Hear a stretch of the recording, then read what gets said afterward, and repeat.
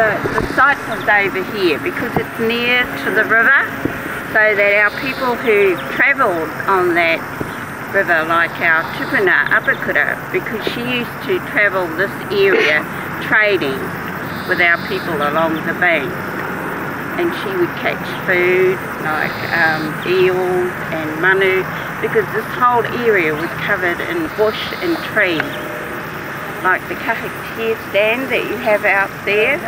There were also quite a few tōtara and kauri, but not too much.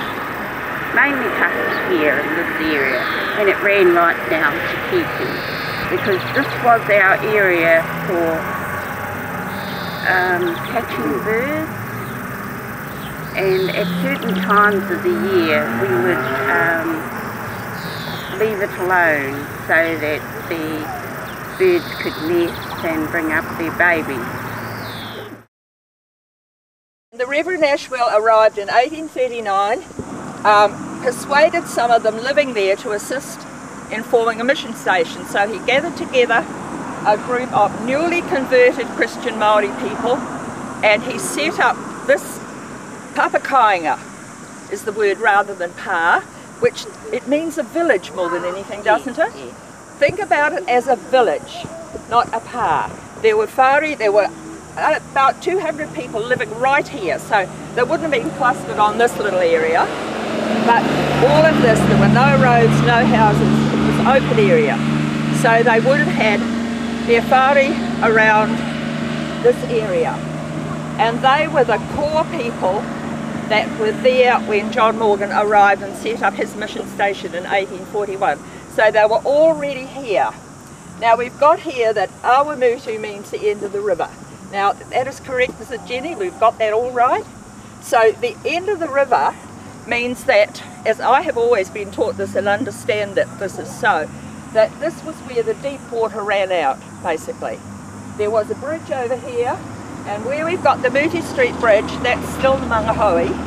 So this car site, papakainga, probably covered most of that down to the river. The canoes would go to there, and then the water was shallower from there on up, as we've seen. During the land wars, the people were moved out, and it became a redoubt for the military. So here we've got, they probably used some of the existing whāri to stay in, and here's a photo of the redoubt which was on this site. There are redoubt sites scattered all around town, and this was one of them.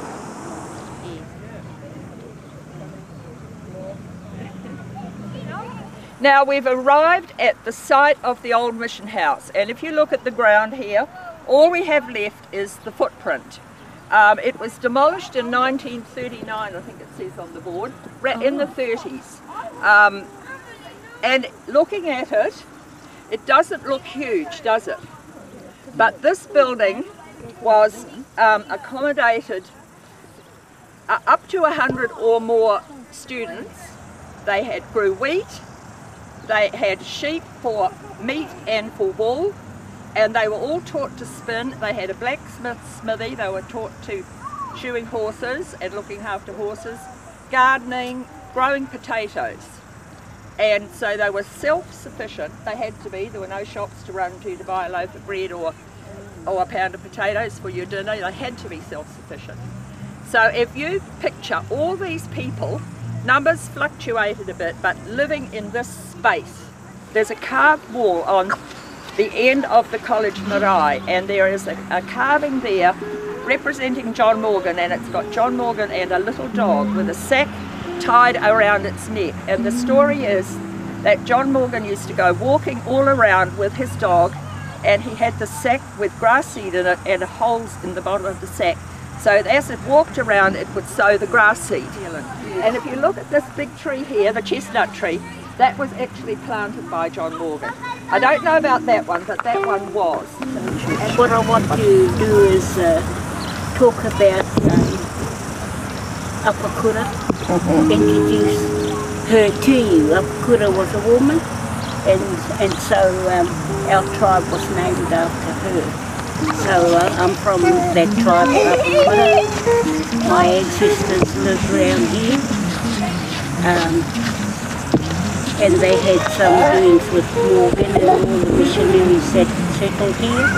And they also taught them how to grow things. And so because they had all the land, they took to it very quickly. And I read a piece in the paper where it said that they had 300 acres of wheat, and wheat at that stage was more valuable than the gold rush that they were having during that time. And so once they grew all their produce and that, they took them up to Auckland for the settlers. And basically they were the people with the resources who were able to do that. And so Kawhia started a trade over there as well. And at some stage, the ones who were looking at exporting flax, they had flax there, and so that was a business type thing for them. Now, what happened? I think we all know what happened. The land war started.